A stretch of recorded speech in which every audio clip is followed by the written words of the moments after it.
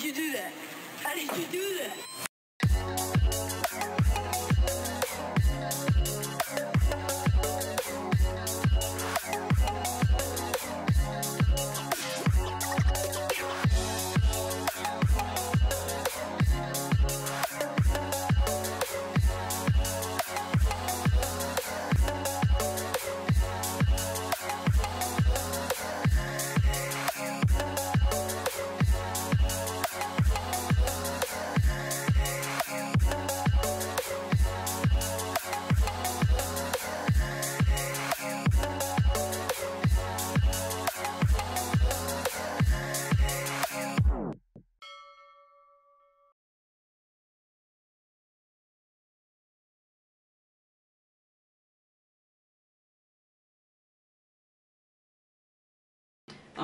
Will be part 2 of, what did I call that video? Something in the mind or something like that. But last night I got up like around 3 a.m. and I couldn't fall back asleep. But I was thinking, that little walk that I took with my friend was somewhat soothing. But in continuation to my other video where I was talking about the experience that I went through, and the only reason I put it up is because it had to do with the mind. When it comes to fitness, fitness involves the mind also. Your mind has to be fit to function properly. So that's why I'm sharing these things, and I'm going through it and I'm sharing with you. I'm not a psychologist. The thing that I had spoke about on my previous video, I'll put the link, or probably the how do you call this, the thumbnail of it somewhere right here. What I'm talking about, it's because I went through it, and it was something that went on for 3 years, 2015, and I kept it up inside. I didn't really talk to anybody about it. I tried to solve it the mature way. I dealt with it in the best that I felt like I could, right? And it did, how will I say that? When it comes to the mind, for me, I want to be in a comfortable place. I don't know how to put it, but last night when I was thinking about it, it was perfectly sound in my mind, and I felt like I should share it since I already shared the part of it already. Everyone, the body pretty much, like I said, I'm not a psychologist, but based on things that I've learned for myself and things like that, the body is built to make you feel comfortable, to put you at a comfortable place. If you have a disease, or if you're sick or something like that, the body is designed to fight the disease to make you feel comfortable. If you're working out, you're starting to get tired, the mind automatically, different chemicals work together to make you feel comfortable. It will trigger something to tell you to stop working, but you have to be stronger than that to say, okay, I'm trying to get to this. What I'm doing is not gonna hurt me, but even though I'm in pain at the moment, it's just part of the process. Something like that, right? To explain my situation is pretty much what had happened to me. I tried to solve it and to put my mind at ease, to put my body, everything, at a comfortable place where I didn't have to keep on fighting. Everyone has different ways of fighting things, right? I didn't see the use for me to fight it, because when someone tells you exactly how they feel, it's good to respect their wishes. And if you don't like what they say, for being honest with you, if you don't like it, it is your obligation, because everybody is fighting to be at their comfortable position, right? So if the person tells you something honestly, without disrespecting you or anything like that, they tell you something honestly, and it is up to you to either accept it or if you don't, you can't force somebody to like what you want them to do or to be. So I respect their wishes, and it was my obligation to put myself now in my comfortable spot to just stay away. So they want to be comfortable, I want to be comfortable. So my way of putting myself in a comfortable spot is to stay away, to respect their wishes, right? So to move on. But when someone is pounding on you, feel upset at you for trying to put yourself at the comfortable spot because you're not agreeing with them, now this is where you have to think, okay, do I have to submit myself to something that I know I'm not gonna be comfortable with, and then to always be unhappy? The thing is, you have to put yourself in a place where you are happy. All right, you don't have to be doing something exaggerate, something, you know, I don't know, something crazy to be. Whatever it is that makes you happy, you have to put yourself in that position to be in your comfortable spot. You cannot keep on submitting yourself when you're not happy to make someone happy. I cannot do that. So that walk that I did with my friend yesterday, I sort of explained to her. She is honest with me, I'm honest with her. That's how we sort of get along pretty well. So when I explained to her my situation, she knows who it is and everybody. It's just that I'm not saying exactly the exact situation on social media, but to personal friends and stuff like that, she knows that, and my family knows what I'm talking about. But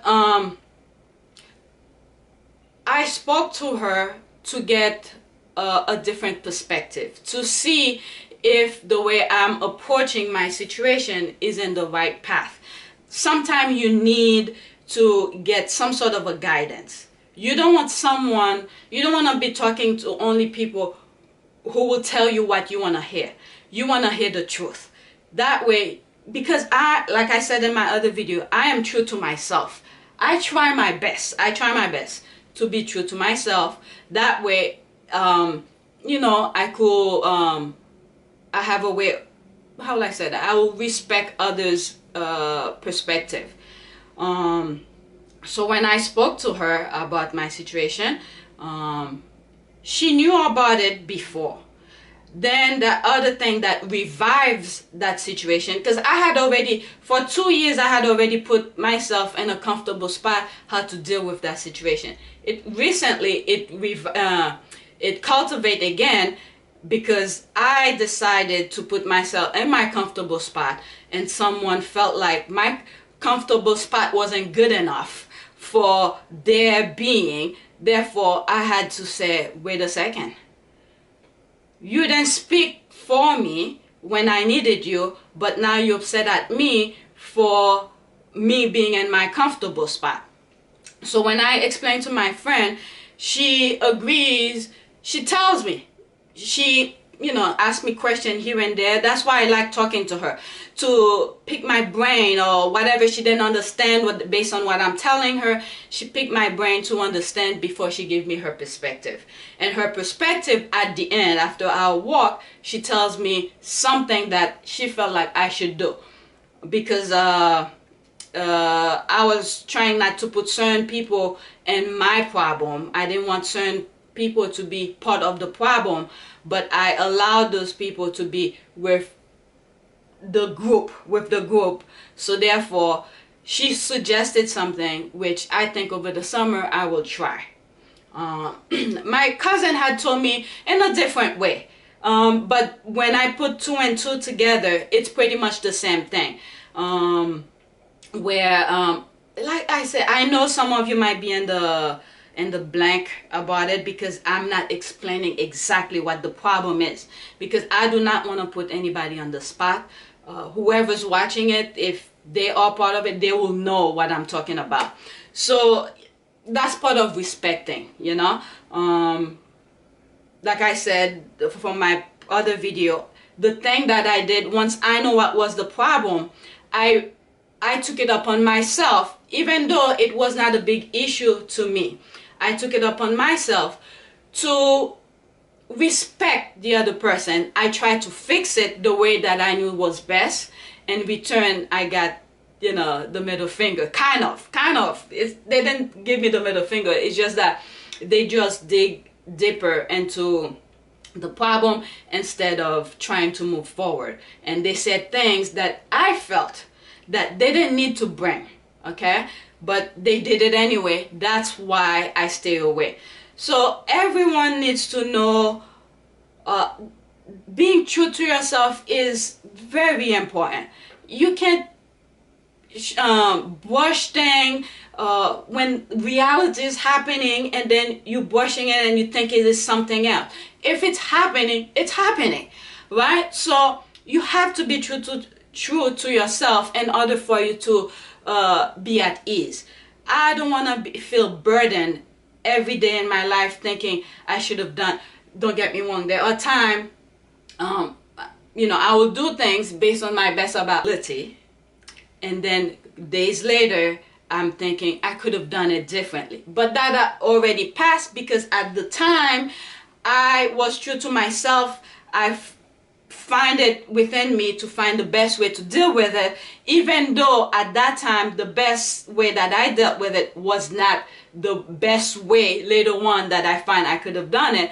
But that usually later on, that usually is my mind, because I knew how I felt at that time from the past. I was dealing with it, you know, with my true self. So that usually is my mind in a way, even though later on I find out that I could have done it differently, but it didn't really bring me down too much, because I did my best at the time. I was true to myself. So we all need to find what make us feel whole, what make us feel happy, and try to deal with it in a positive way, not to always hurt people. You know, maybe after when I come back from the gym, if it comes on a if I think more clearly. Usually when I come from the gym, my brain is empty because I'm hungry. But if there's a better way of explaining what I just said, I will re-record it and explain to you. So it's already 14 minutes now. It's gonna be 2 separate videos. But anyway, I'm gonna get going. It's already 8 o'clock. So yeah, that's it. One eternity later. Okay, today is March 15, 2017, and it's 11:32. I just finished one video explaining my workout. So this morning before I left, I was talking about you know, the things that I was going through, the mental state and stuff like that.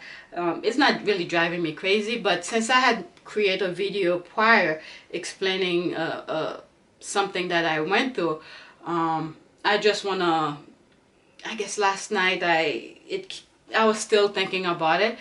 But the essential message that I think I was trying to bring about was emotion and people's feeling. Sometimes you have to respect people's feeling and emotion. The saying of that, you know, treat people as you would like to be treated, and that's the kind of message that I try. That's the way I try to live my life, right? So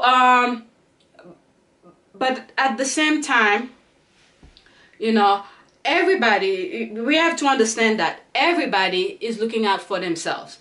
Everybody wants to be in their comfort zone. They don't want people to interfere with their lives and things like that. So we all need to respect everybody's personal space and emotion and feeling. And sometimes when it's really hard to, it's a give and take kind of situation. So when something happened to you, someone says something to you that really hit the core, it is your duty to respond back. It doesn't have to be in a violent way or stuff like that. As an adult, you approach the person like an adult and tell them very nicely you don't appreciate certain things. So my issues that had, you know, that had happened is that that one person prevented me out of respect. I mean, I could have easily ignored that person, but since that person brought the point that I will be causing more problem, even though in the back of my mind I knew the problem already existed the moment the way they responded back to me. But since I was the one who started something without knowing, without bad intent, but it happened, but out of respect and understand somebody's feeling, I took it upon myself to apologize and remove it, and then out of that I get something back. So the problem of them responding back to me when I didn't really have to do what I did, so the way they responded had created a problem. But I felt it was my duty to respond back based on how they responded to me. It may sound a little bit confusing, but before I send my response, I approached the person who first mentioned it to me, and that person suggested that I will create problem. I said okay, because I was the one who started out of not intentionally.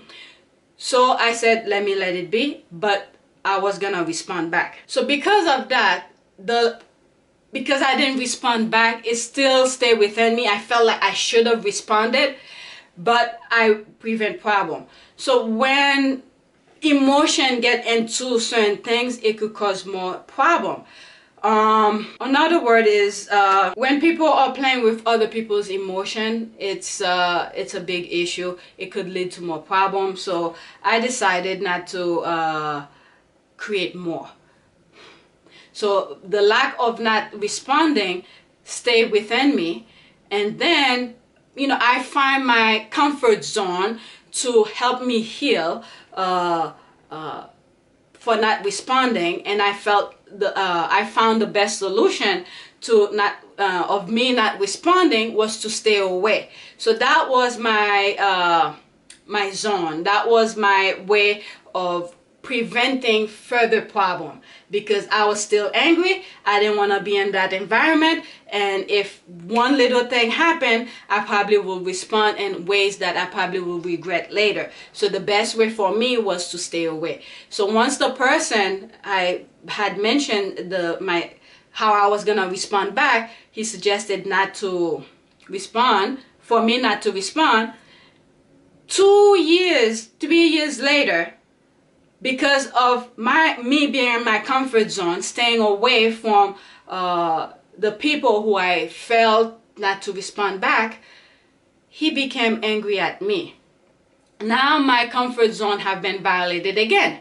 Now things are happening, but he's not opening his mouth, but still the problem is still me, because I find my comfort zone to stay away. So that's where the issue came. Last night it was just it's still going in my mind. You know, it's good to talk to other people. I didn't try to make it a big issue for me, because I felt, knowing myself, knowing me, not anybody else knowing me, me knowing me, I felt like it was the best solution for me to stay away, to stay in my comfort zone. So me working with my friend yesterday, who we both came from two different worlds, and we found each other at the most unexpected places because of our kids, and little at a time we start talking, we understand each other. You know, we click like that. We tell each other the truth. If I did something bad, she will tell me. If she didn't appreciate something that I did, she will tell me, and then we move on, right? So we don't sugarcoat things. we say like it is with respect, and then we understand each other, we move on, we go for coffee, we go for a walk. So I mentioned it to her again to get her perspective, and she came with a conclusion that she felt like I should try to do something. So like I said in my morning video, my cousin had sort of mentioned it to me slightly different, but the foundation of both of their information are the same. So because two people have mentioned it to me, so I felt it would be good to reach back, not to the people that I'm trying to stay away, but to someone that, and be, you know, that is the core of the problem, who had nothing to do with it, but I had eliminate myself out of a lot of people, because usually when one of them are there, all of them are there. So I've because of me staying in my little bubble, I remember saying being in the bubble sometimes is good, but sometimes you have to sneak out of your little bubble, even though it's not the best thing. But because not everybody in that situation is involved, so I need to reach out, so I can't shut everybody out. So I don't know if I'm making sense, because I'm not explaining the full detail of my issue, because it involves a lot of people, so I do not want to create things. But because they had to do with me, my state of mind, my well-being, that's the only reason I'm sharing it. But yeah, so over the summer I'll try to sneak out of my little bubble to reach out to one of the group, and see how that goes. You know, there's nothing to lose. I'll be going in good faith. I will not bring my issues to that particular person, because that person had nothing to do with it, but I'll reach out because of because I had pushed myself back away from a lot of people. So that's why it's good to talk to other people, get different perspective. Don't rush and go and do what people tells you. You know, acknowledge the situation, you process it, and see how the information will fit into your life. So that's what I'm gonna try to do, because two people have mentioned it in two different ways, but the foundation of their message is the same. So you know, their information are the same. So I'm taking the good part of it, and I'll try to fit it into my life, and then reach out, get out of my little bubble, and then come back into my little bubble, and stuff like that. And like I said, I will not, my conversation with that person will not be about my problem. It will be just me. The same way you will have a conversation, let's say you have your friends, you have your boyfriend, you have your daughter. For each of these people, you know, you have different conversation with them. All of them doesn't have to know, you know, the same, all your personal issues. So everybody that you deal with, you have different conversation with them. So I'll just go in good faith and reach out and try to be nice, be in a peaceful harmony society. So yeah, that I still think of last night I was thinking more deep, there were more information, but now I can't really think of all the things that I really wanted to say, all the things that I was thinking, so it comes out differently, but the essential message is pretty much that. Know yourself, respect yourself. When you're in a situation, do it to your best ability with not any mean intent.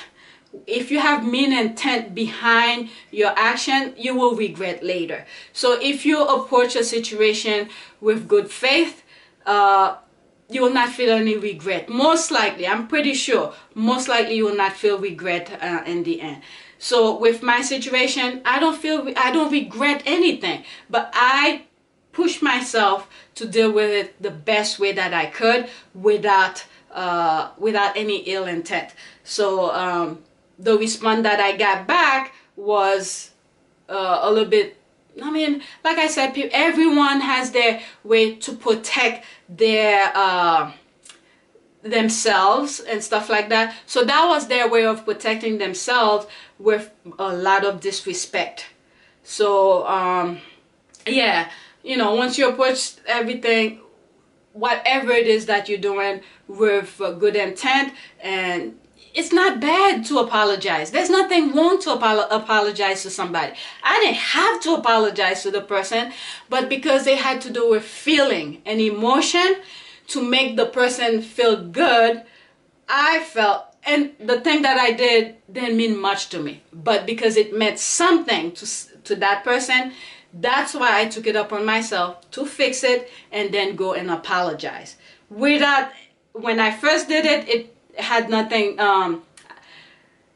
it really had nothing to do with the person. It just happened. The person was in that surrounding. Alright? So, you know, like I said in my previous video, if that person really felt bad about what I did, that person could have called me to court. I'll still have the right of way because the thing was in public. When you're in public, anything goes, but you still have to respect people. It's not like you walking and you shove somebody, oh, I'm in public, I could do that. No, that's not what I'm saying. It's just something very innocently that just happened, and the person was in the surrounding, and it happened.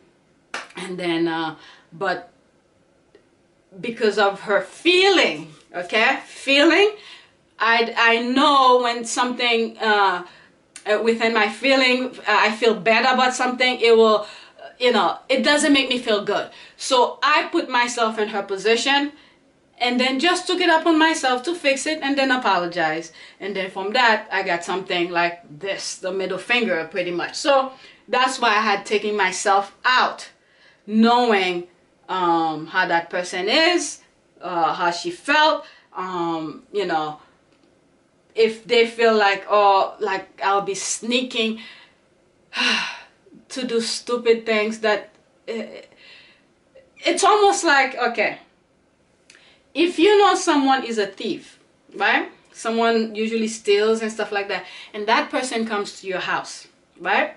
Just an example, that person comes to your house, most likely, I'm 100% sure, if you know that person is a thief, you're gonna hide your stuff. Even if you hide your stuff, you will always try to make, let's say there's a group of people, you will, on back of your mind, you will always say, where is that person? Is this person goes somewhere in a room that, in your house, that he should not be, right? So that's how I took it, based on the response that I got back from them, and that's why I took myself out. If you know this is the way they feel, it's best to take yourself out, because that's not who I am. To prevent problem, I remove myself. So if I had gone and continue like nothing, similar to them, as if nothing happened, and then one word is spoken that hit me to the core again, I will snap. That's why I take myself out. So you have to know yourself to prevent issues, to prevent problems. I don't know if I'm going to put this, if any of this makes sense, but I just wanted to share. Yeah, that's it.